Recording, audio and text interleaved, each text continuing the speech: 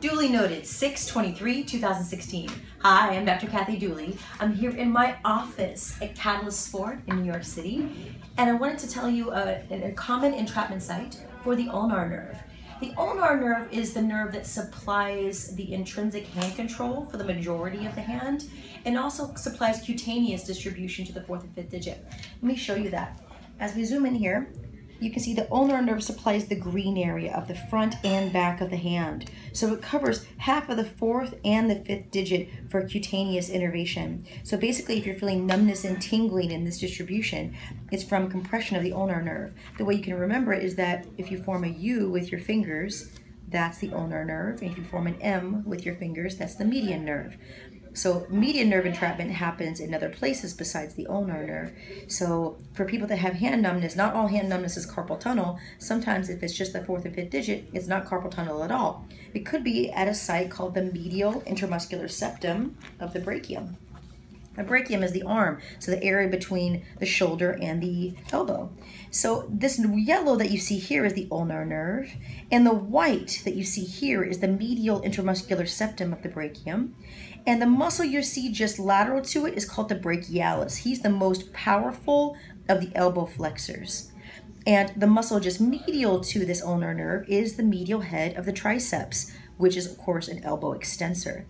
These two muscles share this thickened area of fascia, and it even kind of serves as a tendinous intersection between these two muscles to help them balance their forces between flexion and extension. Now, Grant is making this look like the ulnar nerve is very free from the intramuscular septum, but it's not. In fact, in dissection, you'll see that the brachial fascia that covers these muscles actually binds to the intramuscular septum, thus binding the ulnar nerve and its superior collateral artery down deep to the septum. So, if the ulnar nerve is entrapped here, you might get symptoms into your fourth and fifth digit. So, in order to palpate that for yourself, you can actually feel for the medial intermuscular septum. Be careful in your palpation on yourself and on your clients and patients, because you could get numbness into the fourth and fifth digit. If they already have numbness and you press there and it gets worse, you definitely know that's probably your entrapment site. To palpate for this, you find your biceps brachii. The biceps brachii is not going to be an entrapment site for this, so we're just going to push it out of the way. And the muscle that's just underneath the biceps is brachialis muscle. He's an elbow flexor, so you can feel him move as you flex the elbow and then feel him stretch as you extend the elbow. If we come just medial to that and a little posterior, now you're on the medial head of the triceps. The medial head of the triceps is an elbow extensor, and it'll go on stretch when you go into this flexed position. As we go right between them, you're going to feel right at the middle of the humerus, you're going to feel for a broad, flat area that could be very, very tight and tender on someone with ulnar neuropathy. If you press in just a little bit, you'll feel an ache into the fourth and fifth digit. That's a sign that you should back off a little bit. If their numbness and tingling gets worse, it's pretty diagnostic that they have entrapment here at the ulnar nerve, at the medial intermuscular septum of the brachium.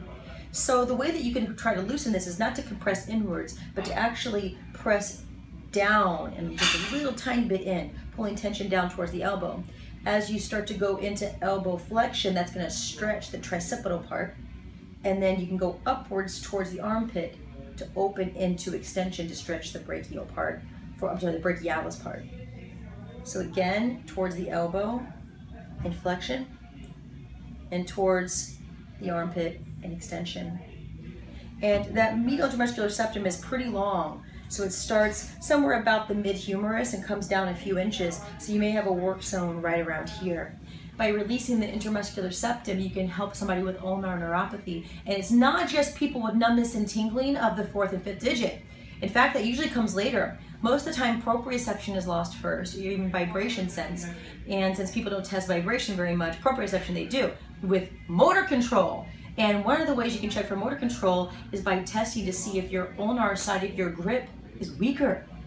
The ulnar side of the grip tends to be weaker in many people, but it's particularly weak in people with ulnar nerve entrapment. If this side is not your site of weakness for the grip, you can look at the other side, some of which are mentioned in the Dooley Noted videos. But if this is your site, if this is your culprit, it should give you some relief from the numbness and tingling, as well as improved grip strength, particularly on the fourth and fifth digit side. Dr. Kathy Dooley, I hope this was helpful. See you next time.